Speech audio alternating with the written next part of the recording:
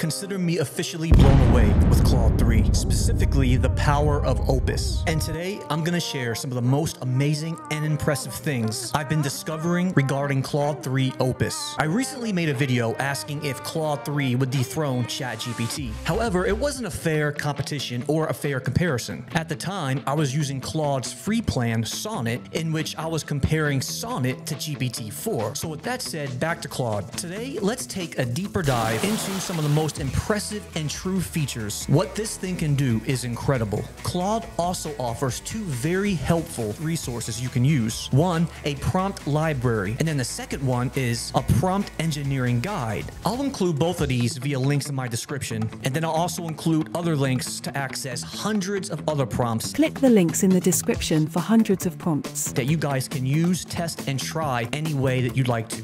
Okay, so let's go ahead and get started with a pretty impressive but very easy prompt to try right away. Now, Claude 3 does a fantastic job recognizing and then creating HTML. In fact, in my opinion, it does do a way better job than ChatGPT 4. So with that said, let's hop on over to my Mega Prompts database. Now, right now, I'm on the AI Art one. So for this first one, we're gonna test. We're gonna head over to content creation. We're gonna populate the website category. So on my database, I have all these different categories. We're gonna populate the website one. And then down here at the bottom, there's a tag that says HTML and then Claude 3. We're gonna hover over this prompt, and then this is a very simple prompt. We're gonna go ahead and then simply copy this prompt right here, okay? Once it's copied, now let's head over to Claude. Now check this out. Simply just paste it in the prompt box right here, okay?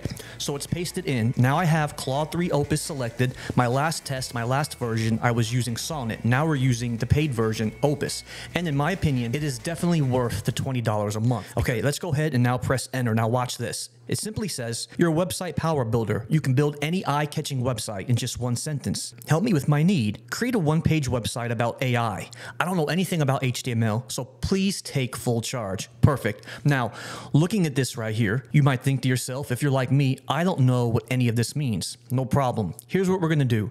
Let's just go ahead and then let Claude finish the process. Once it's done, we're gonna come over here and then just simply select copy code over here above the prompt that it just created for us.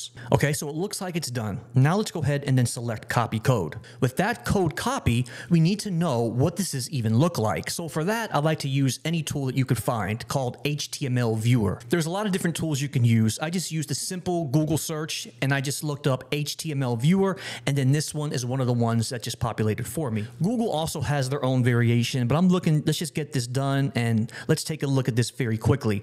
So what I'll do now is, now that I copied the code from Claude, now on the left-hand side of this screen that you see, simply paste it in. Now check this out. Once I pasted it in, look at this. Over here on the left-hand side is the pasted HTML code that I got. But look over here on the right-hand side. The right-hand side is exactly what the new one-page website is going to look like. So just by simply utilizing the code from Claude, I'm going to get this amazing looking website with beautiful gradient colors, a nice H1 title. Looks great. Now imagine how easy it was to do this. You can even give Claude a more complex HTML code and it will also do the same exact thing.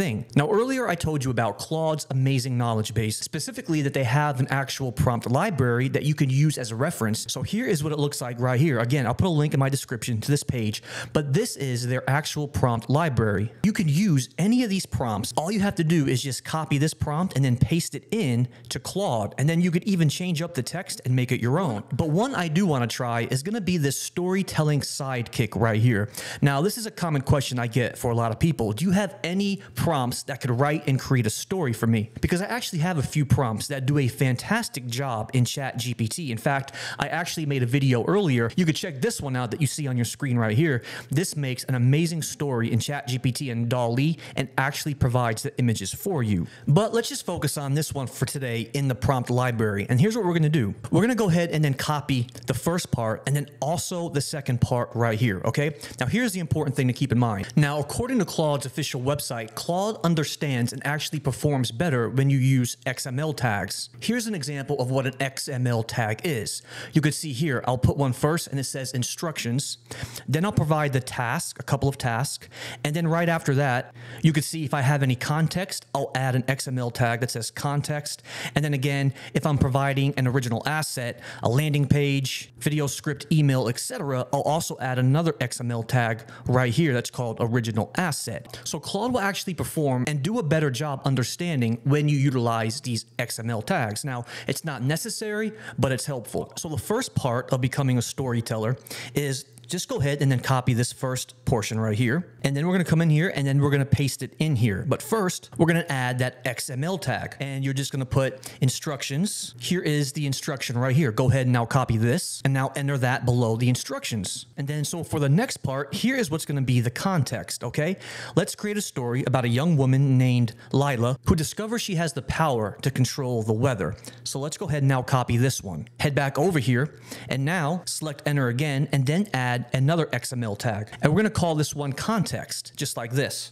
Then right after context, now go ahead and now paste the actual context in. Once it looks like this, it doesn't have to look like this. It's just a little bit more helpful from Claude's perspective. Now select enter. Now check this out. Look how impressive this is. It first gives us a little two-way conversation to go back and forth. We could take a closer look and then we could read this, but notice this. It then says, once we establish the inciting incident, we can dive into how Lila reacts to this discovery. This is where Claude does an amazing job. So you'll go back and forth with this two-way conversation, and then based off of your answer, Claude will then formulate the next chapter or the next series of paragraphs specifically based off of the answers that you provided. I'm going to provide answers from a few questions or suggestions that Claude gave me.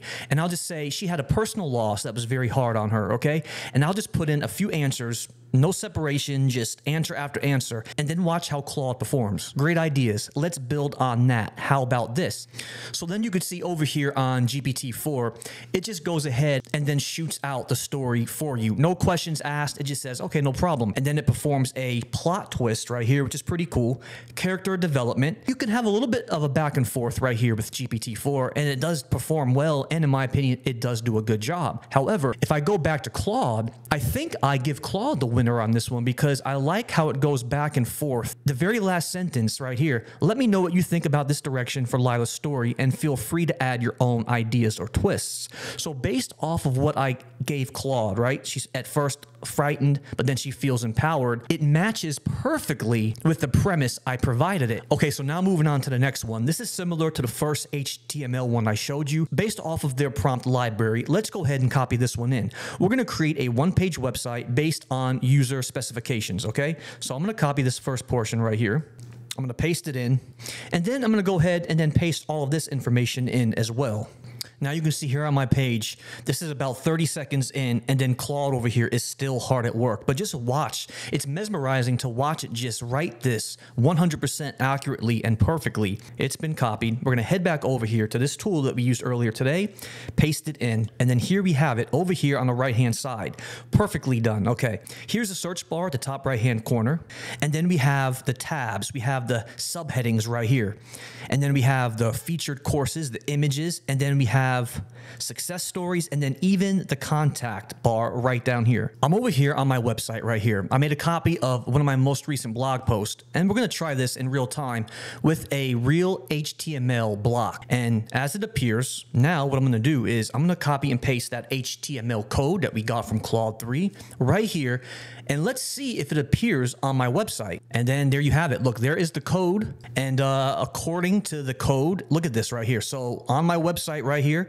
it did put it exactly how it is supposed to appear. Okay, now this next thing I want to do is also pretty impressive. So in order to receive some more clarity, I'm going to upload this image directly into Claude-3 and then just ask it to simply extract the text for me. That way I can have my recipe in a simple, easy to read text format, and then just say extract the text, please. It's as simple as that. Now select this little attachment button. And now I'll select my download right here. Here's the image. It's been uploaded. Now, let's give it a couple of seconds. Now watch this. Extract the text, please. Hit generate. Now look at this. Look how amazing and convenient this is. If I compare the two, this makes things a whole lot simpler and easy to use for me, especially since if I open the image back up again, if you notice the text is too small and too blurry and pixelated, I can't make out what it is. But now, since I did that, Claude-3 did a fantastic job providing not only the the ingredients, but the details of it, and then even the instructions. Amazing job. Okay, now let's move on to another pretty fun one. This is going to be called Mood Colorizer. Your task is to take a provided text description of a mood or emotion and then generate a hex color code that visually represents that mood. Simple. Let's go ahead and now copy this. And now let's also just go ahead and then copy these emotions right here directly from the prompt library. Okay, so it gave us FF1744. Not sure what that is, but to figure out what this is, let's head over to Canva and let's go ahead and figure out exactly what this is. So I have a square right here selected. Okay, now what I'll do is head back over to Claude, and now let's simply copy this hex code right here. And now let's change the color of it, and I'll paste it over here on the left-hand side. I'll paste the new number in, and then there we have it. There is the new color. Wow, that's pretty cool. I actually like the way this color looks. So if you look at the description, it says a passionate, intense, and fiery emotion full of love and desire. If I look at that image, or if I look at this color right here, I think this explains it 100% accurately. That's what I would think of when I saw this specific color. I actually like this. Okay, now moving on, another one that's going to work very well for people. It's what's called Brand Builder, okay? Create a comprehensive design brief for a holistic brand identity based on the given specifications. Okay, I'm going to go ahead and then select enter, and then you could see what I told it to do. So, holistic brand identity for a new fashion brand called Eco Threads, okay? Focuses on high quality stylish clothing and accessories. And then here we have it. Immediately, we're going to get this very cool design brief, and it's going to provide some really unique brand building features and descriptions that we could use. What I like about this one in Claude is that the details are very sharp, consistent, and it matches perfectly for some of the recommendations you're supposed to do in the brand building world. Okay, and then before we wrap this up, let me just go ahead and show you a few more of these prompts in this prompt library that I would recommend that you try for yourself. So another really cool one is going to be the email extractor. You can extract email addresses from a document into a JSON formatted list. So for an example, if you ever have a email list, or I've have, and it's you get this list and it's all jumbled up and everything is sort of together like this, where it has the name, phone number, and then the email and like these parentheses. There's never been an easier way to completely separate that. And with using a prompt like this, you can go from this jumbled up paragraph of text and actually get these organized and then structured, separated email addresses just like this. Okay, so another good one is going to be called a Simile Savant. Help me create some similes to describe a person's laughter that is joyful and then contagious. So check this out. What I like about this is that this can be used for a lot of helpful things. So when you paste this prompt in, look at the example output it gives you right here, okay? So based off the user prompt, his laughter bubbled up like a freshly opened bottle of champagne, effervescent and full of life, okay? And then we also have the second one right down here. So you can basically describe the content and then you'll get this example output just like this. But here's where this comes into play. You could utilize this method or this prompt to generate some unique looking title ideas, social media posts, or anything else. So I'll say down here at the bottom, help me create some similes to describe. And I'll just say that describes a person's personality as positive, upbeat, and optimistic. Now watch this. Hit the enter button and then it's going to automatically give you these cool looking similes. And so what's really unique and cool about this is that it gives us 12 really good ones. And to be quite honest with you, I'll admit I'm not creative enough to come up with things like this. So here's where the creativity comes in, especially if you have a little bit of a mind fog. This Simile Savant works wonders for me. Okay, so another good one is going to be like a polisher right here. Refine and improve written content with advanced copy editing techniques and then suggestions. This is going to be phenomenal to use for blog posts or any sort of creative writing that you have to do. So based off this prompt right here, okay, give it the content and then give the second prompt from the user. And then based off of this combination, you're going to get content that is highly improved and ready to be used, that's going to be eye-catching and create a more memorable sort of experience to the reader. Okay, so moving on. These other two are going to be extremely helpful, specifically for people who have like an e-commerce or even like an Etsy store where you want to come up with some product names. And that's where these two can come in. We have the first one, Product Naming Pro. Create catchy product names from descriptions and keywords. And then we have Babbel's Broadcasts. Create compelling product announcements, tweets in the world's 10 most spoken languages. I'll get to that one in a second, but here is the Product Naming Pro, okay? So you first feed it this prompt right here, okay? Let's go ahead and do that. Then we're going to actually provide the description of the product we actually have. Hit enter. Now let's come up with something we want to describe. So over here, it shows this product, a noise canceling wireless over-ear headphone with a 20-hour battery life and touch control. So I just changed it up so we can get something a little bit different. I said a powerful wireless speaker. Now let's generate it and then see what this comes up with. So just like that, it's going to provide some creative and memorable product name ideas for the wireless speaker. Now look at this right here. Sonic Touch Pro, Audi Oasis, Sound Quest, Audio Affinity, Harmony Go, Sonic Soul. I mean, pretty good job. Very creative too. So now if we go over here to Babbel's broadcast, now this is very incredible as well. Create compelling product announcement tweets in the world's 10 most spoken languages. So I'll paste it in, but this time I'm going to change it up. Instead of binoculars, we'll try headphones this time here. And it's going to give us 10 of the most commonly spoken languages in real time. So we have English right here, introducing our game-changing wireless headphones. Perfect.